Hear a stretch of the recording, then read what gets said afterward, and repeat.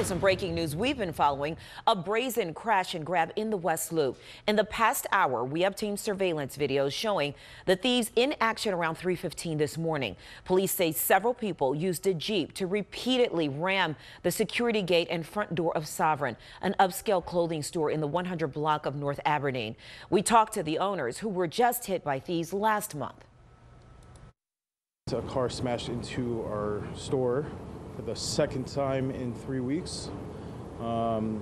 We've done everything we could with putting barriers up and gates and hiding our inventory. Yeah, all these Walmarts are pulling out, Targets are pulling out, closing down. It's just like, yeah, what, you're trying to drive the little guys out too? We're told the thieves drove away in several vehicles, and the owners say they got away with $50,000 to $100,000 worth of merchandise.